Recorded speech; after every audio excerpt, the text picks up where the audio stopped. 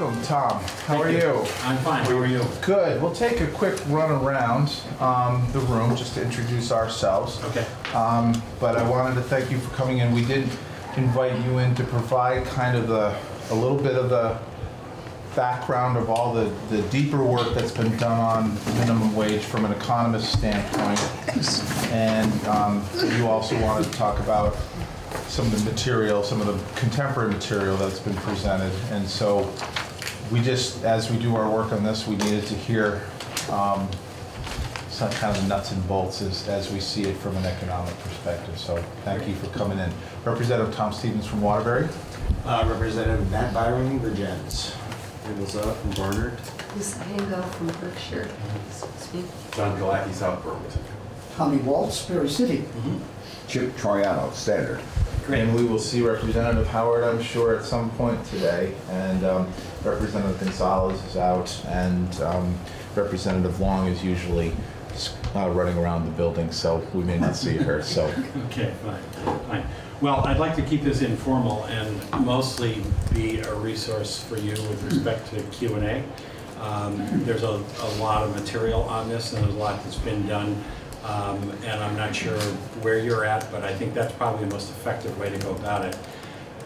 The official fiscal note on this was produced by Joyce Manchester, who's here, and is one of the handouts that's there, this item. And it's just a couple of pages, I think, but it gives a synthesis of a lot of different analyses that were done in connection with this, and ours was one of those pieces. So I can talk about that. If there are questions about the broader fiscal note, Joyce is here and can comment on those. We've done minimum wage analyses in the state of Vermont since 1999. It was the first one we did for a summer study committee on the minimum wage, and I have done a number of them since then. They've been similar in scope and approach. We've gotten data that are unpublished data from the Department of Labor so that we can look at the wage distribution within the state and see how many workers are going to be affected, what industries they're in, what occupations they're in, things like that, and then use that to input that to an economic model that we use on a regular basis to look at economic impacts from various policy proposals, and we use it in connection with revenue forecasting and a few other things too. So we use this model to try to quantify potential impacts. I say try to because no model is a perfect representation of what happens in the real world, and especially when you propose things that have not occurred in the past and there's no historical record for, the impacts are much more uncertain. And this falls into that category. There are sub-state political jurisdictions that have raised the minimum wage to $15 an hour or more, but nothing at the state level that's been in place and been in place long enough to study any of the impacts from that. So understand that in the context of what we talk about, because these models will spit out data to 3 or 5 or 10 decimals or whatever you want, but you know, it's an estimate based on prevailing economic theory, the best data that are available, but it's not the last word on it. Yeah. So in that kind of conversation, though, what about look-backs? I mean, I think I've asked you this question before, but you know, you did work in 1999 that would have looked forward, or you did when we got up to 1050, the most recent one. Do you grade yourself afterwards? Do you see, you know, that given the realities, the economic realities, the model, the pieces that you're using to put it together, do you grade yourselves and say, hey, 5 years later you can go, oh, we nailed that, or we were off by 0.5%, or you know, we guessed wrong here, and I use that word probably incorrectly, but you made a wrong, you know, maybe an assumption was off. Yeah. I'm trying to say, like, because Yeah. credibility of anyone's information Sure. informs the future use of that kind of information. Yeah. Part of the problem in grading oneself, there are two really important components of that make it difficult. The first is that we would need to collect more data than we collect now to know if the projected impacts came about or not. And there are a few political jurisdictions that have done that. The state of Washington, after the Seattle minimum wage increase, had some very thorough data collection recommendations, which they followed through on, such that there could be analysis done. Now, the preliminary results from that resulted in two different analyses that came to two different conclusions. But over time, with enough peer review, I think the data wouldn't lie. And then you could look at it and say, okay, this is the impact. You need good data. And some of that needs to be collected with governmental precision and thoroughness. So the government's in a position to both request and to require certain information, and that would be of great benefit. One of the things in the third handout that's there are three groups of handouts, is a collection of three memos that were recent memos on minimum wage, proposed minimum wage changes. And one of the things that we recommend in the first of those that is an impact monitoring capacity. So it costs a little bit of money. It's maybe $15,000 or $20,000 of analytic work. But then you do have an idea, is this working like we thought it would? Or are there some effects that are problematic and we should change course? Especially if you have a multi-year change like that. So that I think is an important aspect of it. The other thing is that everything else doesn't stay the same. So it's not like if you say, all right, what did we forecast? Let's hold everything else constant and say, well, then what would have happened? Everything else doesn't stay constant. So in general, I'll say this. I think the economic impacts of the minimum wage changes that were projected back in 1999 and in subsequent rounds of this the impacts were smaller than we would have guessed. That said, quite often there were several minimum wage levels that were projected, and the most aggressive was never the path that was taken. So, and that's true of the last round, where the $15, I think in 2022 was the last set of analyses we did on this before the current one, and that's been, pushed back a couple more years to soften the impact. It is, though, more aggressive than anything that's been done in the past. But in general, I'd say that negative impacts were not as pronounced as some of the models were saying they would have been. And I think this is true in general in the literature, is that the minimum wage changes that have been passed through many, many states have not been so large as to generate a lot of blowback, negative blowback. And by the most common negative impacts are, companies that are closing or reducing hours and creating economic loss that's substantial. Now, there's still offsetting benefits that you could look at and say, even with job loss and all the rest, this could still make sense to do. But the changes have been so modest, and this is across a lot of jurisdictions. I think this is why the literature typically shows there's not a whole lot of impact.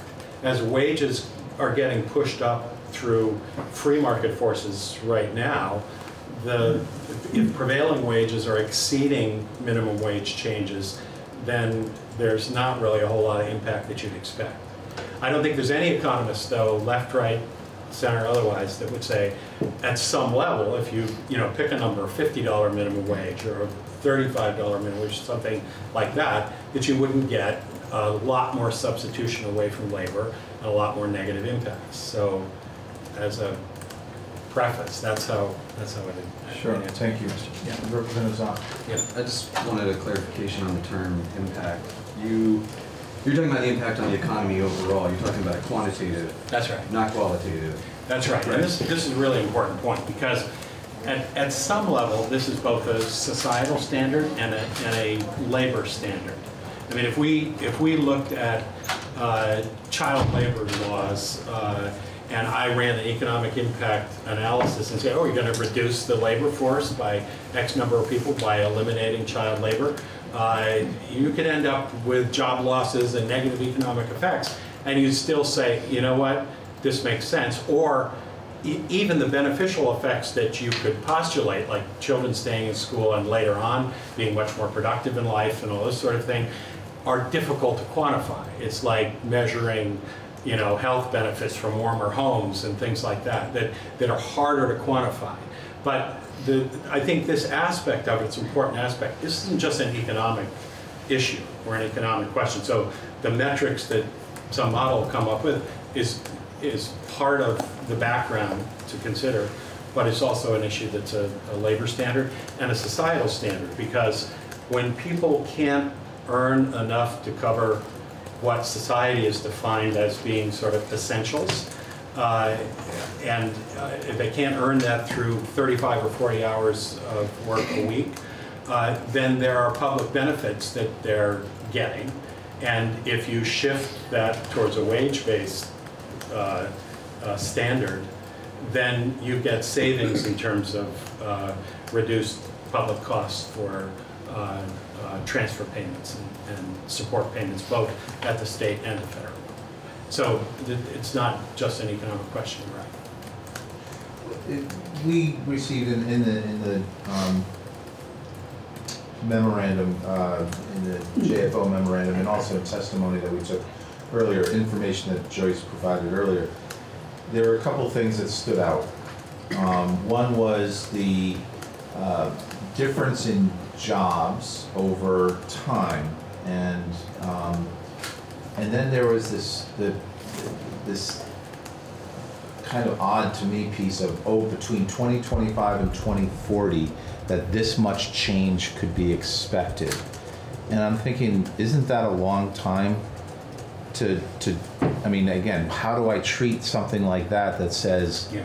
you know, that says, well, the GDP is going to go down only 0.28% over 15 years as an average, or not even as an average, but annual, yeah. But I think what I want to, the key part of my question that I want to ask is that, and if I understood this correctly, was that if 10,000 jobs were to be expected to be created with today's numbers being extrapolated out, and if there was going to be a displacement, or I think you called it disemployment, of 800 jobs, that would simply mean that we would have to just ratchet down our expectations and say that 9,200 jobs would be created in that time frame, or that it would change the baseline so that now we need 10,000 jobs, but after this we're only going to have 9,200. Is that? That's correct. Yeah. So this is always a tricky thing with a big structural change in a model, is how do you express the impacts? So typically the impacts are expressed in terms of a baseline that's going on. Here's the economy if you don't do anything, and then you make a policy change and you say, what's the difference? And so that's how that's reported. So typically it's reported as an average annual number, but sometimes there are effects that don't occur right away. So it can take years for there to be full substitution of capital for labor if you raise the price of labor. Or it can take a long time, often, for the full effects to be realized. So it's not going to be year 1, year 2, year 3, and then this phases in with a series of steps up. So each of those gets lagged and phased through.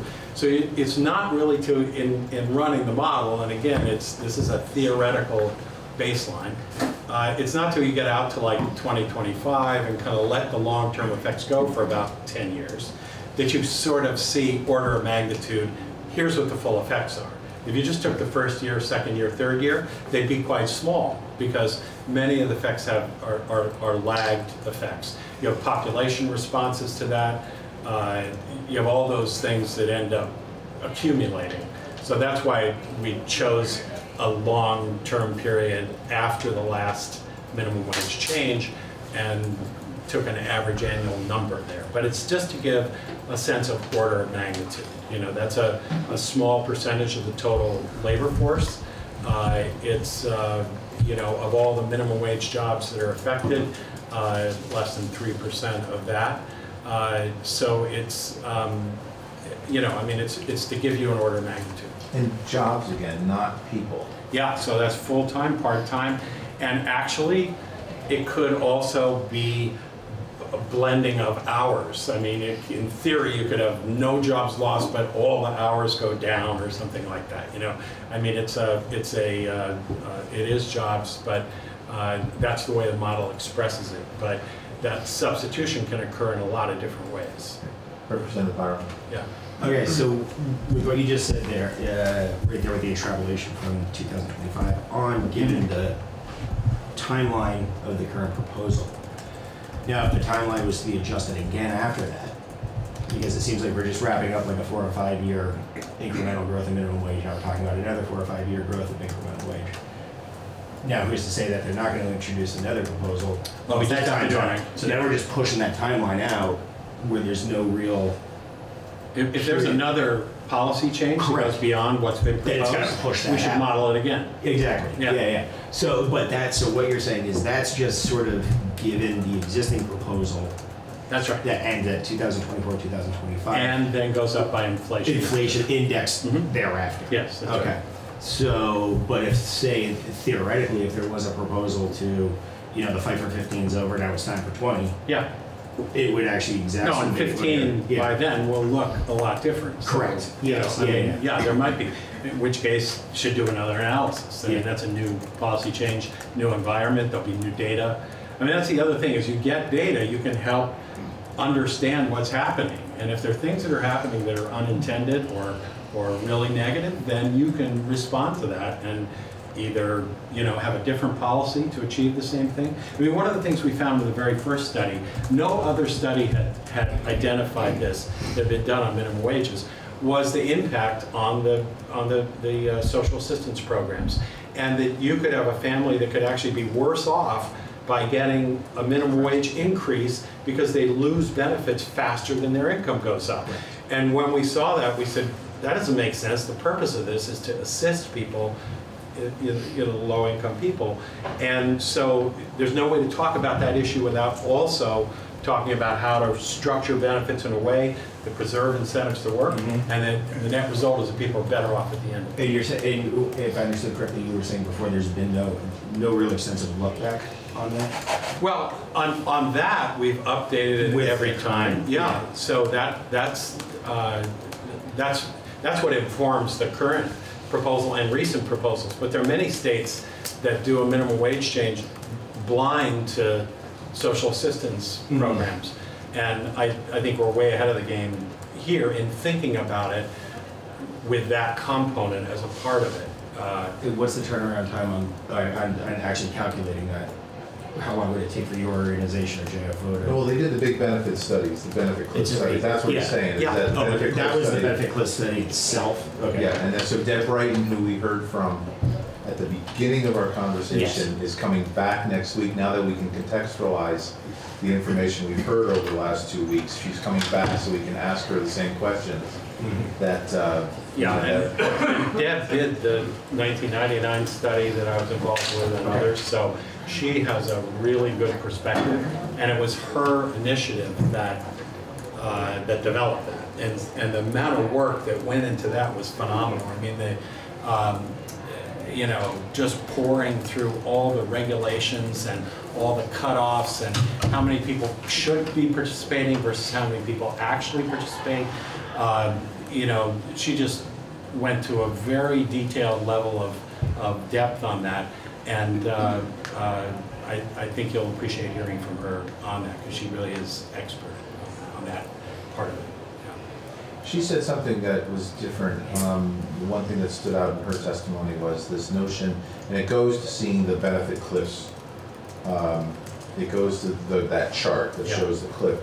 That struck me was she changed up the definition of what the minimum wage salary is, in the sense that she went back to 35 hours. Okay. Rather than 40, which, you know, I can say, well, 15 bucks an hour is 31.8. If you're lucky enough to make 40 hours a week, whether that's one job or two jobs or three jobs, 40 hours of work gets you to that.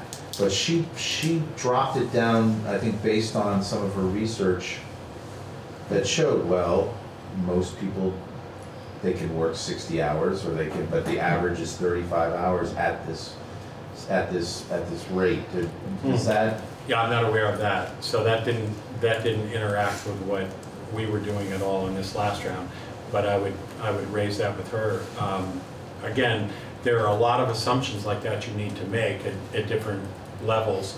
I remember the first summer study committee trying to figure out, like, you know, which food plan should be used as a minimal amount of food that people get, you know, and there's these USDA plans, and the bottom plan was called the thrifty plan, right? So I think it was $50 a week for a single person at the time. And, you know, there was debate among the committee. It's like, well, you know, which one should we use? Should we use the moderate plan or the thrifty plan, or what plan? And somebody realized that the per diem for the legislature at the time was higher than the weekly thrifty plan, or the low one that was being considered. And they, you know, chose one that was a step up from that as the minimal caloric input that was needed. And so those are judgment calls. And that's same with like the number of that's hours. like shopping for food and cooking it yourself? Or Yeah, that's shopping and cooking it for not yourself. including eating out? Yeah, yeah. And the per diem here obviously is assuming some eating out, but still, that it was sort of stark contrast, 1 day per diem versus a week of, you know, buying groceries. And it is pretty bare bones, but you know, what things you include, and those change over time. There were landline telephones when that first started, and now by and large cell phones supplanted that. And those are kind of requirements for working, for the most part, being able to be in touch with an employer and that kind of thing.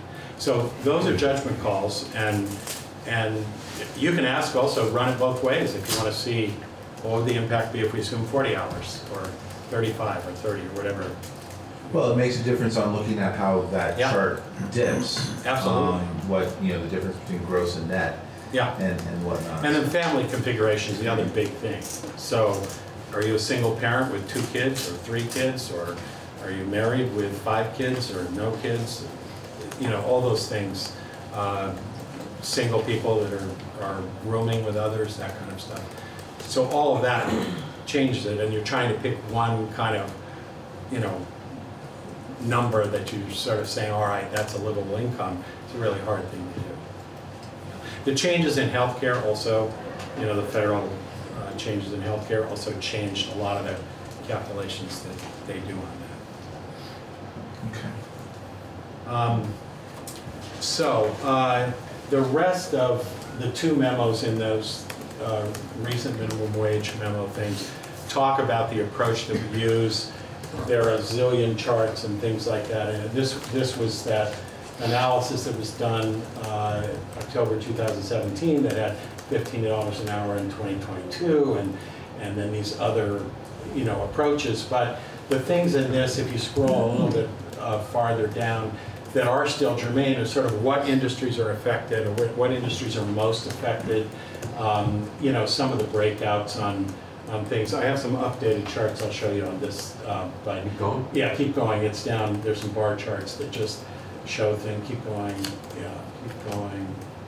That's income inequality stuff. Keep going. Okay, and now keep going. There's anyway. Depending on your level of interest in the issue, you can pour through some of this stuff.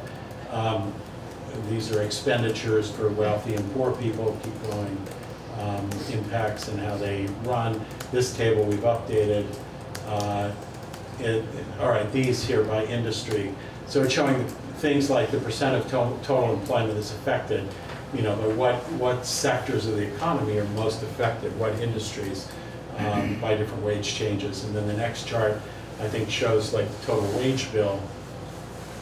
Are these the Vermont jobs? Or these? Yeah, these are Vermont jobs, yeah. So keep going, because this is 1325 and then 1250. There were all these things. But this one, for example, is the actual change in millions of dollars in 2015 dollars, you know, by industry. So food services and drinking places, for example, has the total biggest change in, you know, like the wage bill change in food and beverage stores, educational services, social assistance, accommodation, all this. And all that goes into the model when we look at what are the economic impacts, because some of these sectors that are export oriented can be much more vulnerable to negative impacts than industrial sectors that are basically serving a local population. So they're not competing with firms that are out of state for the most part.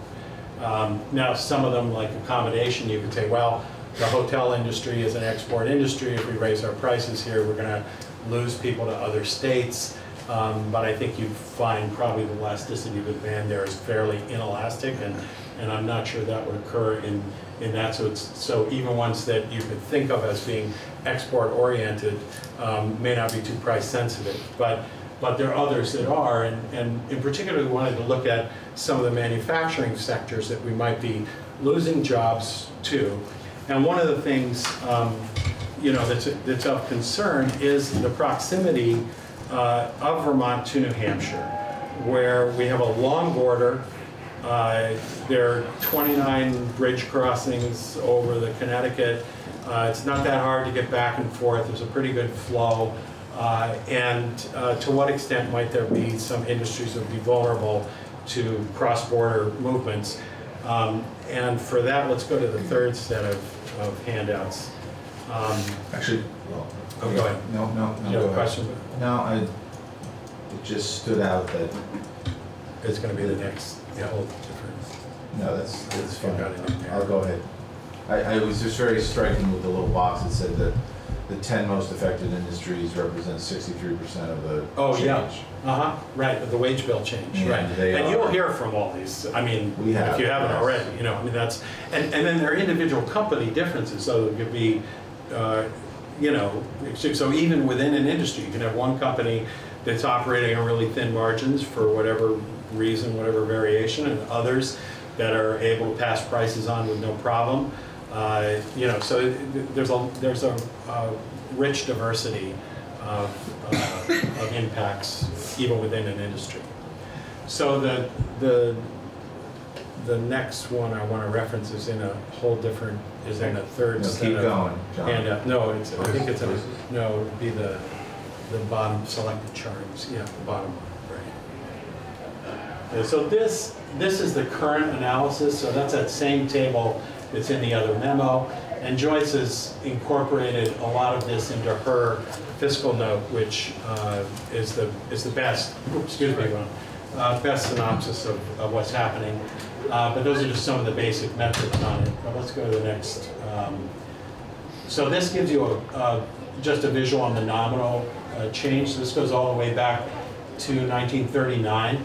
And so the effective current law is that green line, which is the max of either the Vermont minimum wage or the U.S. minimum wage. And then that blue part at the end is the proposed change. Those are nominal rates. And the red line is showing the U.S., which is also the New Hampshire minimum wage, if it doesn't change. So let's go to the next chart.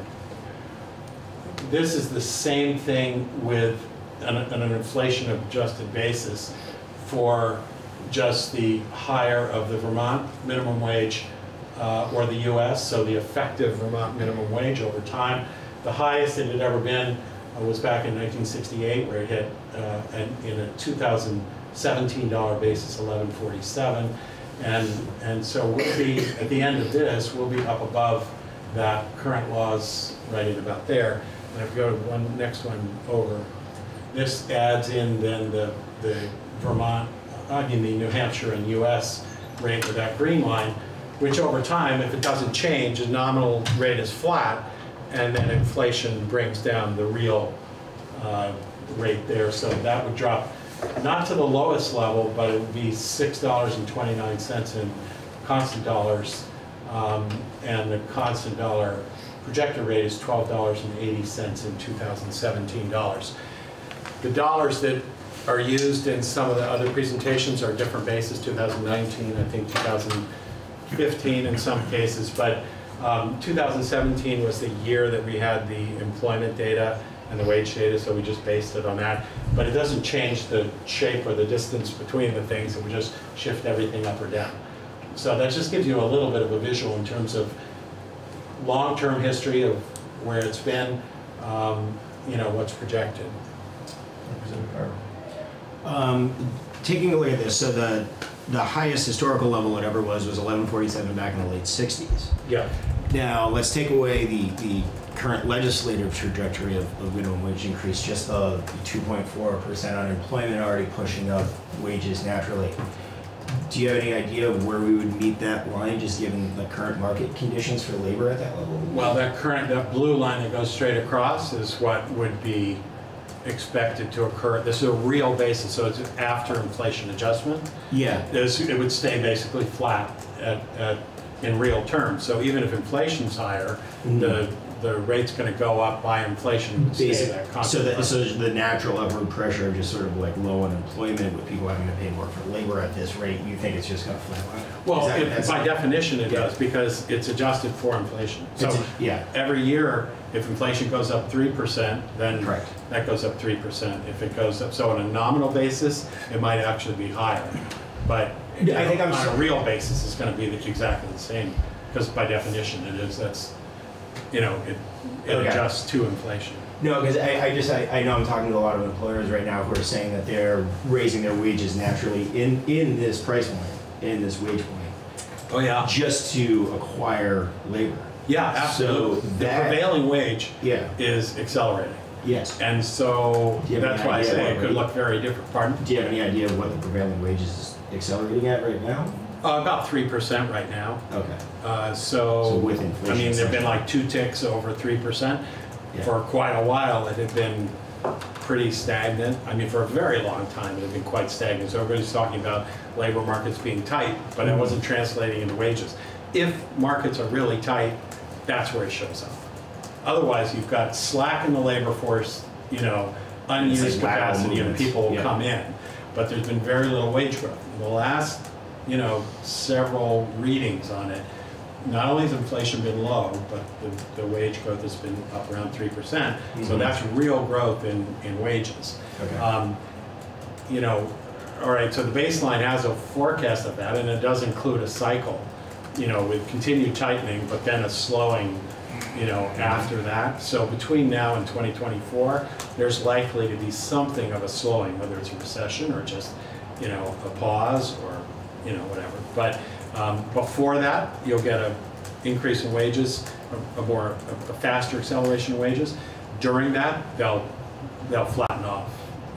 So hard to say, but I think probably $15 isn't going to, you know, if anything, it's going to be more muted. That suggests that the impacts are going to be more muted. Beneficial and negative will be more muted because, you know, Amazon announced a $15 minimum wage. Bank of America the other day said $20.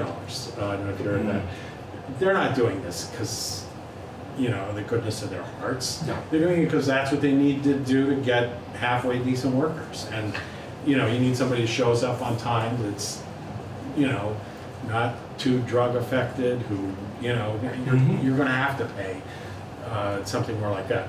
When we look at some of the New Hampshire data, and I want to share some of the preliminary work that's been done on this, this is very much a work in progress, but it takes off from that recommendation that we get data and study it relative to New Hampshire, because that's a vulnerability that we have. It's really fascinating to look at how the wage distribution differs in New Hampshire to Vermont. But what we see, and I'll show you with some of the charts, is you get a pocket of people that are sub-Vermont minimum wage, that are, it's about 13% of all workers in New Hampshire are earning less than the Vermont minimum wage. But then, very quickly, in almost every sector, it goes above the Vermont wage that's unaffected by the minimum wage. Mm-hmm. So, in general, wages are higher in New Hampshire. Now, part of that has to do with proximity to Boston, but it tells you the prevailing wages, are up quite a bit higher. Yeah. It also suggests that there's an effect called wage compression that we know about and expect, but some employers will meet the minimum wage standard with wage increase there, but they'll lower wage increases throughout the rest of the workforce so that those are not quite as highly paid in order to keep total labor costs about the same. Mm-hmm. And if that's a really pronounced feature in it, that changes the distribution, but a lot of the other effects don't show up because you're not getting a whole lot of net new income. You're getting a change in the distribution. It's just getting shuffled around. Yeah, but anyway, I'll show you that with some of the charts. No. Just to get to that, or is there another question first? Mhm. Yes, sir. Representative Moore. The 3% increase you spoke of, over what period of time? That's like the last month, year-over-year basis, the last 2 months. So when the labor report came out, they looked at average hourly earnings and other compensation cost measures, and it was, I think, 3.1, 3.2%. So that's nominal, so you adjust that for inflation, but that's still pretty good. As compared to what we've had before, which was flat or even declining in some periods. So that's just indicating that there is, there are labor pressures. You also hear about these companies that are, voluntarily increasing wages, and that's a reflection of what they're having to pay to get high level, good enough people. So what does that mean though in terms of, I'm looking at this chart here, it says if New Hampshire, well, I mean, let's just say for today, there's a 49% differential between our minimum wage and their minimum wage. So Yeah. what does what you just said mean in real terms? Okay, well, let me give you a peek at, this isn't a thorough analysis because, every time we do this issue, this comes up. And we say, oh, we really need the same data from New Hampshire. We need, all this base information we have to use to be able to start to analyze it. And each time we try to chip away a little bit about it, but, that's why there's a request to say, if we go to this, it would be worth doing this right and studying it. But we were able to construct estimates of the wage distribution for New Hampshire using unpublished DOL data that we ran the same methodology for Vermont, and it was virtually identical with the actual DOL data that we got from Vermont, so we have confidence in the approach. And Chloe Wexler at Joint Fiscal did a lot of the work on this. And so we generated data for New Hampshire to try to get a sense of this. So let's go to the next end. I'll just give you a brief picture of it. This is a table, again, with all the industries, and we're trying to look for vulnerable industries and what sorts of things might be happening. What it has in the first column is total New Hampshire employment for each of those industries. The next column is the share of total employment that that industry represents. So it's saying how important is that industry for the state of New Hampshire. So general merchandise stores are 2.4% of that. There are 15,610 workers, and that's 2.4% of all New Hampshire employment. So you'll see a sector that's either overrepresented or underrepresented relative to something else. The next column is the number of New Hampshire workers that are earning less than $15 an hour in 2017 is the time period. And so again, that's not $15 further. And we can do this for different wage points. If I were doing this analysis relative to this proposal, I'd use $12.80 and run the analysis that way. So that means there are 41.9% of the workers in that sector are earning less than $15 an hour. So then we start to go to Vermont and say, all right, total employment, these are sort of mirror things, just if you look at it. So there's 3,510 workers in Vermont, and it's a much smaller share of the total Vermont labor force, about half. It's 1.2%. But 74% of the workers in Vermont are earning less than $15 an hour versus only 42% in New Hampshire. So when I'm looking at this other metric they have out there, if you take total employment in New Hampshire, it's about 2.13 times what it is in Vermont. So it's about double. Population's about double. The number of workers are about double. And so if there's a number that's above 2.13 over here, it would be a sector that New Hampshire is overrepresented in relative to Vermont, a sector that it's doing really well in. And most of the retail sectors in New Hampshire are overrepresented. They're sort of shaded more yellow-red. And the sectors in which Vermont is overrepresented are less than 2.13, so the number would be less than that, and they're shaded with green. So there are sectors that, you know, might surprise you, and others that don't. So that retail's a little bit overrepresented is not a big surprise. We know where the retail establishments are. Also, New Hampshire benefits from a lot of retail demand from Massachusetts that also affects that. But if we looked at, we did a study maybe 4 or 5 years ago on just sales and use revenues and the competitive pressures from New Hampshire, and we note that virtually all the big box stores up the Connecticut River on the New Hampshire side of the river, and that's been attributed to the sales tax. And if you that differential and you look back over time, and it pretty much starts about when the sales tax starts, but it also starts at, so just not to jump ahead, but so we went all the way up around to Maine, also has a sales tax. It's about the same as Vermont. It's a little bit lower, but it's about the same. Well, there you don't have all the big box stores on the New Hampshire side. They're almost equally on the Maine side and the New Hampshire side, even though they're close and could easily have been placed on the other side. So the thing that turns out also occurred at the same time sales tax was introduced was Act 250, which really discouraged development of those types of stores, made it difficult and more expensive to do that. And that, I think, is a bigger factor than either a wage differential that exists or a sales tax on that. So, you know, there are a lot of things. Look at, for example, now at gas stations. So when gas stations are much more highly represented, way overrepresented in Vermont. It's 1.3% of total Vermont employment is gas stations, and it's only 0.7% in New Hampshire.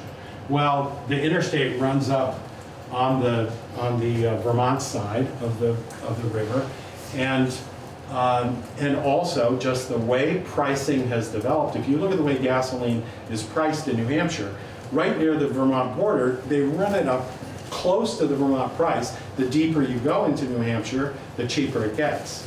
But the profit maximizing approach is not to try to get people clear across the river, but let's just stay a little bit underneath that, and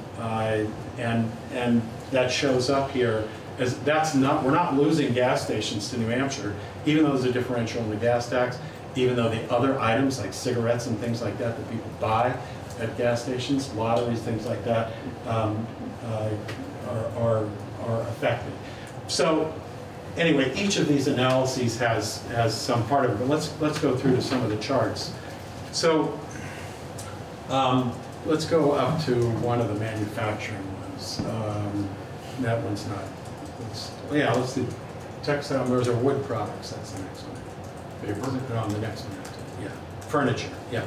So this is a sector that, if we were to look at that chart, so furniture manufacturing is one that that has a high share relatively high share of low-wage workers for a manufacturing sector. In general, manufacturing is not that high. But there are only 1,000 furniture manufacturing jobs in New Hampshire, and there are 1,340 in Vermont. And you say, well, if the wage differential is what's, might be driving potential loss there, because it's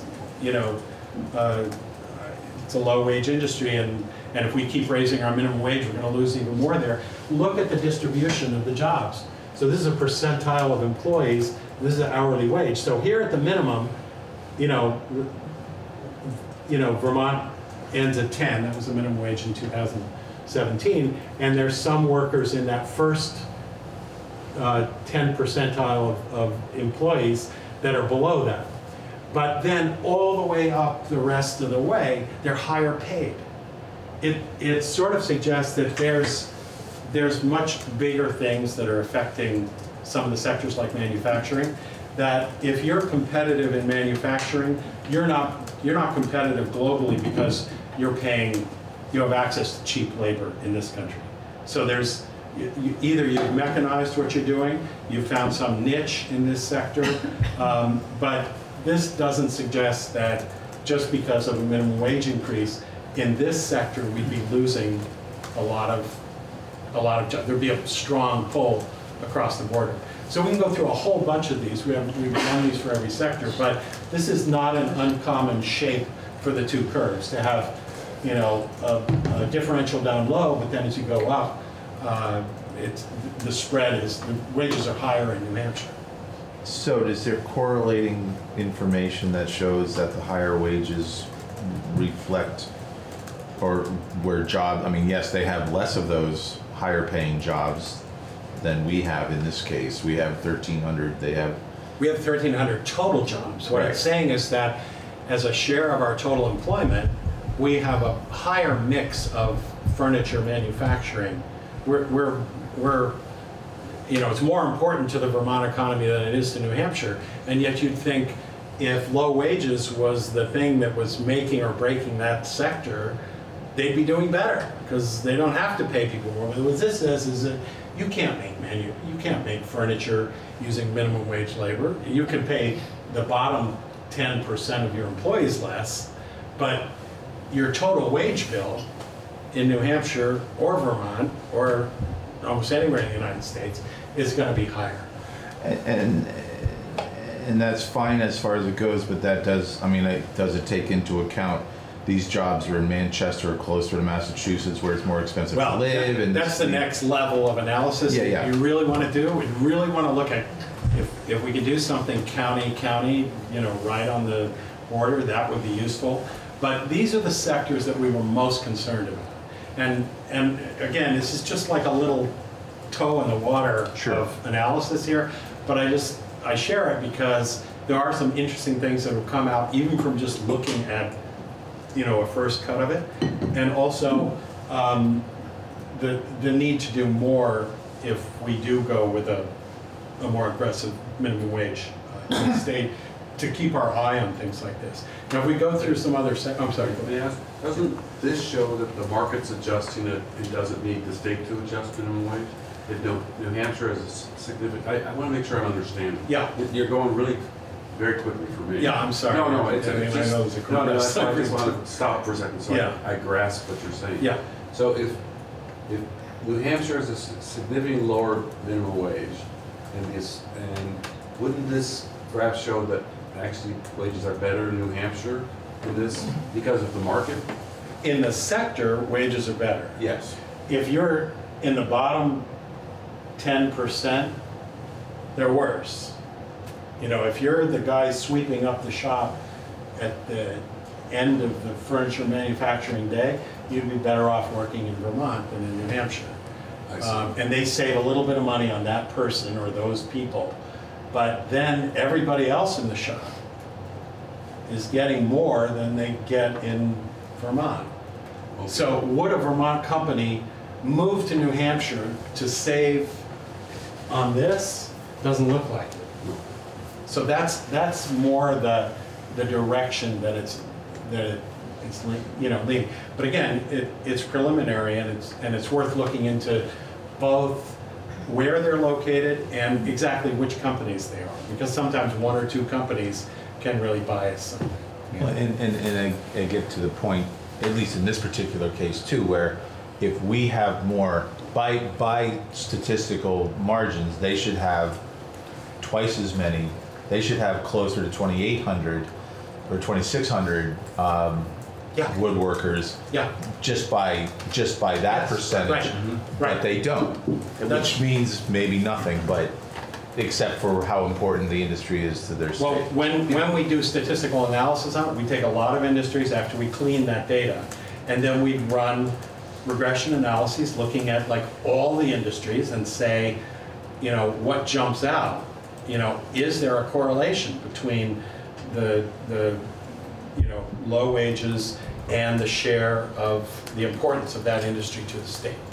So if we look at accommodation, for example, so hotels, motels, Vermont is much more highly dependent upon tourism and hotels and motels than New Hampshire. And yet if we look at the wage spread there, again, this is not something that, you would expect. They'd say, oh, I have my hotel in Vermont, but the wages are lower in New Hampshire, so I'll move to New Hampshire and have the motel there. That's unlikely to happen. And so there we get a wage spread. If you maybe scroll through, it's going to be one where the two lines stay above. So I organize these by the shape of the lines. Keep going. It's pretty far down. Construction is another interesting one. Gasoline stations, where we talked about those. Food and beverage. Yeah, keep going. It's like food and beverage. Social assistance. Okay, accommodation there. So there, the Vermont line is higher all the way through. So wages in hotels and motels in Vermont are higher than New Hampshire. Now at the bottom, they're quite a bit lower, but all the way up the spectrum. And that's kind of unusual. There are not too many industries that are like that. So you would say there, yeah, their wage bill, you could shift your wage bill down if you were sort of an average hotel motel. But that's not a sector that moves easily.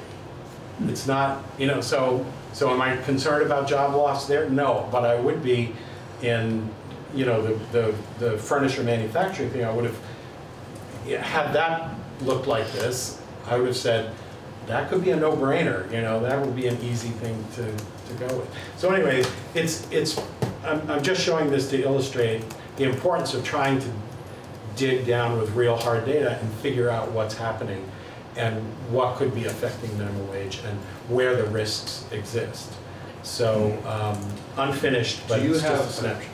The one thing people have started asking me about are the mom and pop stores or the family-owned small stores in rural towns. Do you have a graph of that kind of sector? So that would probably be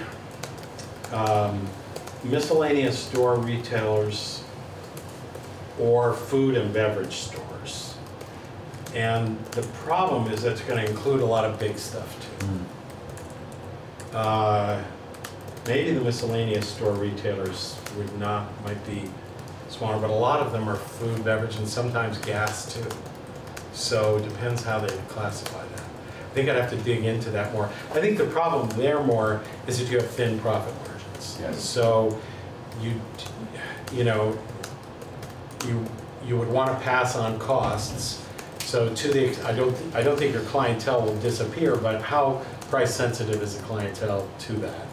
And there you could get a reduction in hours if they just say we're going to provide lower quality service because we can't, have two people in the store at the same time because of the wage bill. So there are a lot of different responses you might get, but you could get some labor loss from that. Is there, in any of your analysis, is there kind of an urban-rural separation of this to look at this? Because I'd love to be able to do that, but we haven't. I'm in South Florida, and says, well, Chittenden County is different. So I don't know with all of this how to calibrate this for the rest of the state. Yeah, yeah. No, that's a good point. And, you know, there are a lot of subgroups of companies, industries, and geographies that would be great to look at. I'd love to do it, but so far that hasn't happened. Representative Brown. Are any of these indicators take into consideration New Hampshire workers coming to Vermont to work for the higher wage? Well, does that reflect anywhere here? Yeah, I mean, that can happen. Sure. As well. So some data are based on place of work, and some are based on place of residence. Okay. So you can look at both of those things. That kind of sorts itself out. Yeah, I mean, you've got, again, you would then expect to see a labor shortage, say in a bigger labor shortage in retail in New Hampshire than Vermont if you had a higher minimum wage, and that's a sector where there are a lot of workers doing that. Or an ability for restaurants to find people in Vermont and they can't in New Hampshire. Yeah, I even heard anecdotally of that sort of thing. I think what ends up happening is they pay what they need to get people and price accordingly. Yeah. So, to get back to the original question, not to ask you whether or not our minimum wage is too high or too low, that's a policy question that we're making. Well, we can make determinations based on livable wage, which came out in 1999, right? That was, I think, when the basic needs budget must have come out of a study. But how can we best look at this? And Matt, I'm going to not put you on the spot, but you had a larger idea of like the larger financial world. You know, some of your concerns were about the Well, just sort of like that is where we are with like global economy wise right now, going into a recession, and what that looks, or theoretically going into a recession. A lot of people are anticipating that. There's been some signals with it. Given, you know, my concerns with that are a few things with like the global recession. The yield curve inversion recently, I know, raised a lot of bells. We're not looking at subprime lending with mortgages anymore. We're looking at subprime lending with like car loans and credit cards, and I kind of see that as a rinse repeat, just in a different box than what we did in 08 or what happened in 08. And taking a look at if we are heading into a retraction, you know, what this 10 to 20% retraction on a business's revenue look like if we're putting policy into place that obligates a 7%-ish wage increase year over year. You know, what does that look like when we're already experiencing low unemployment pushing up wages? How does that accelerate things? How does that decelerate things? I know that's kind of a big question, but... Yeah, but I mean, that is something else we look at, because in doing the revenue forecasts, we're running different scenarios of the broader economy. And so all those are things that we're looking at. What we have as a baseline forecast right now is a slowing of growth in fiscal 21, but not a recession. Okay. But, you know, there has been more chatter about it recently. The inversion is one signal, but it also is a false signal sometimes. So there needs to be something that's an imbalance that corrects, and you point to, I mean, I think corporate debt is probably more vulnerable even than some of the other financial areas, but there are plenty of candidates for that sort of thing. But I don't think it's a foregone conclusion. I think it's always good, though, to be reevaluating what you're doing if there's a multi-year thing based on how it's doing. And, you know, I mean, you have that power, even if you pass something that says this is going to go, you know, for 5 years or whatever, is you can revisit it. And there's nothing like actual information to try to understand, well, what's the impact that it's having, Yeah. and let's evaluate that, and then let's do what's best. I mean, a lot of my concerns in that is where Vermont's seen a lot of growth since the recession, and I'm in the restaurant hospitality business. Yeah. And I weathered the storm, and that was a really dark place. Yeah. For a lot of years. So where we've seen an expansion statewide hasn't only been in retail hospitality, but it's also been in sort of the higher end disposable income level of like alcoholic boutique manufacturing, whether it be beer, dark tough stocks, things of that nature. So when people start to see a decrease in their quarterly statements on their 401ks or whatever else, that's when I noticed actually spending slows in 20 years of the retail, or excuse me, the food sector. The people are not necessarily always making less money, but they freak out when they see their 401k statement, right? Even though they're not cashing it in for years, it's just kind of like this funny behavioral pattern. Yeah, it's this funny behavioral pattern. So trying to like anticipate, because we've seen the largest, economic expansion since what, like World War II? Not the largest, but the longest. Or the longest, excuse me, the longest, yeah. And which is part of why it's been the longest, is it hasn't been the largest. It hasn't been the largest. That's It's what been keeps slower. going, yeah. Okay, gotcha. So misspoke there. So that's sort of like my concern, being a tourist-dependent economy, and then even if like we are manufacturing and exporting, there's sort of disposable income items. So as that disposable income becomes less accessible to people, we're going to see slower sales, slower employment capabilities. Yeah. And that's my fear of this 5-year plan right now. Sure. Is are we putting the throttle down into a bad economic environment? Yeah, I mean, you could argue, the other side of that would be, labor market's never been tighter. Wages are going to start accelerating on their own. There's going to be more growth than people anticipate, and it could be better too. Typically, those risks are handled in the private sector by running alternative scenarios. So firms that we work for in the private sector that we're doing economic forecasting for will run a scenario that's like a full-fledged recession. We'll run one that's like almost just continuation of the good times. Because each one has different implications for how the risks they take with respect to marketing, hiring, new production facilities, things like that. The state of Vermont almost never does that, but occasionally we have. Typically around really bad events like 9/11, we did a whole bunch of alternative simulations when it was clear it was a different world kind of. So, so you could do things like that, so you sort of understood the range of risk and what the implications would be. But even if you knew those, you'd probably just want the flexibility to adjust if you needed to in the future, because nobody can tell the future. It's not, so it's going to be how quickly do you respond. In general, the sector you're talking about is doing pretty well, and it's demographically driven and income driven. So older people spend a much higher share of their disposable income on services rather than goods. And tourism, travel, eating out, things like that are a higher share of their expenditures than on stuff, durables and the like. So that's why that sector, especially in New England, has grown more quickly than a lot of other sectors. And it was hit by the recession, but it came back stronger. A lot of other things didn't come back much stronger or came back later. So, so in terms of secular trends, that's apt to be in better shape 5-10 years from now. That will still be a strong component of the state economy. But around that, you can get a recession that'll collapse everything if it was severe enough.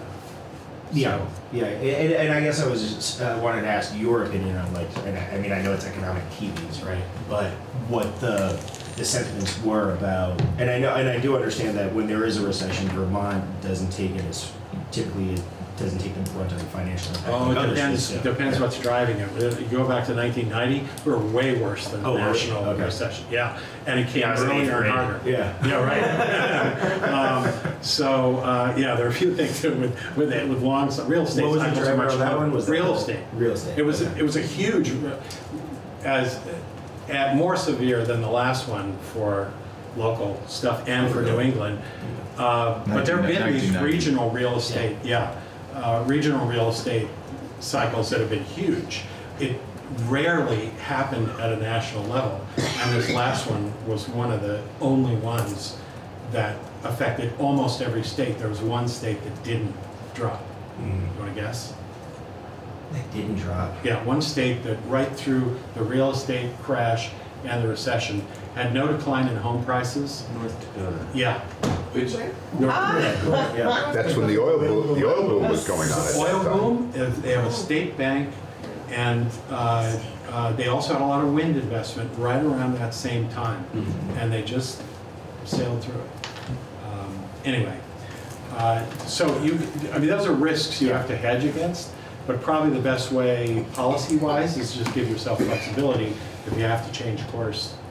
And you can do that without it being explicit, but some states have written in some review policy each year, I think New York or some of them, and they'll like check in and see if, is it okay to keep going up on some schedule. Interesting. It's an interesting bookend as we wrap up. To think that 1990, you had made some other mention about another event, but 1990 was about the same time that we started this pension situation, where we, because of that recession, we started not putting money. And then the other bookend is the 2038, 2040, when we're going to stop paying $170 million of general fund money into that fund, because we will have squared it in 2038, right? I mean, what? I'll be 77. Not that I'm applying for the pension, but it's a long time away in a lot of ways. But that's a whole other topic. It's huge. But it plays into all of this economic stuff, because again, we can't provide. We took so much testimony from the VNAs and the adult daycares and Medicaid stuff that we're not, obviously, it's not easy for us to increase those numbers to take on the minimum wage for those particular industries, or at least overtly. It's not a clear way to do it. It's still pulling them funds out of appropriations, because $170 million plus is being put aside to pay off these pensions, decisions that were made back in the 1990s. So it's just as a process, that I think there's really important lessons with that, and it is hard for government to look, beyond, your terms, your likely terms in office, what the impacts might be, and I compare that to some of the private sector things that are done, where because of economic interests, there's a longer term horizon, and there was no stress testing done. There were no credible economic forecasts that were associated with some of that, and most of all, there was no adjustment when it was obvious those returns were not coming in, to say, all right, we've got at least 4 or 5 years of much lower rate of return. Let's at least crunch those numbers. But there's no check-in. It's kind of been a willful blindness that has occurred, and it's a deep hole that now you're left with. And going forward, even to get to 2038, is still what I would consider pretty optimistic. It ought to at least be stress test.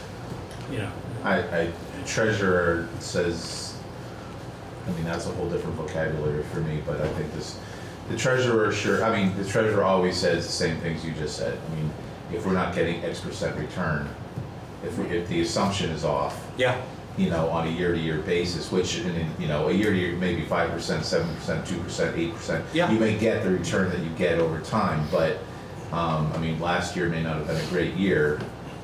This year may be. It's but you can bracket it, and you certainly should have more than one scenario. And if it starts looking like, oh yeah, that's the scenario that's actually occurring, then you want to make an adjustment, and even then have some slack that's on the conservative side. With all the other budgeting, it's relatively conservative. We come up with a balanced budget all the time, and it's this could be done the same way, but so many states, because of the time horizon, fail to do that, and sometimes the interest of the parties that were advising the states. And that's another part of this that I think is problematic, is you're not getting independent, always getting independent review advice. Right, we're getting a lesson on what it means to bind the future legislature by decisions you made way back when. Yeah, So. yeah. Well, Mary. I have one more, I have a Yeah. question. Regarding New Hampshire and Vermont, who makes the lowest wages in New Hampshire, do you know? What group? Largely women. So much the same kind of distribution, and Deb Brighton did some charts with a run on some census data that show that distribution. I think in the first, in one of the memos, anyway, one of those old memos, there's some charts that show by educational attainment, by gender, by, I don't know, hours worked, different things, you know, who those people are. But they're the least demanding people in society. So you get a job, you're not, you know, arguing for a pay increase every year, you're not threatening to leave and go somewhere else, and you're just taken advantage of, quite frankly.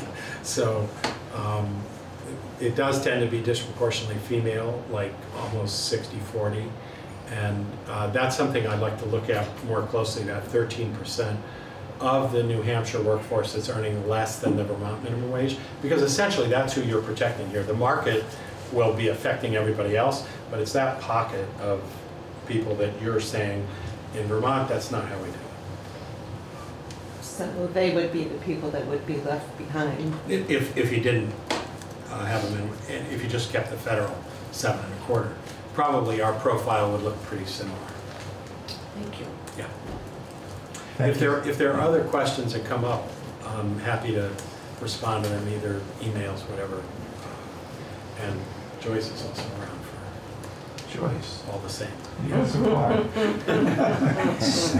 She's All right. calculating, Well, thank you. calculating. Thank you so much for your time. Thanks for coming in. Yeah.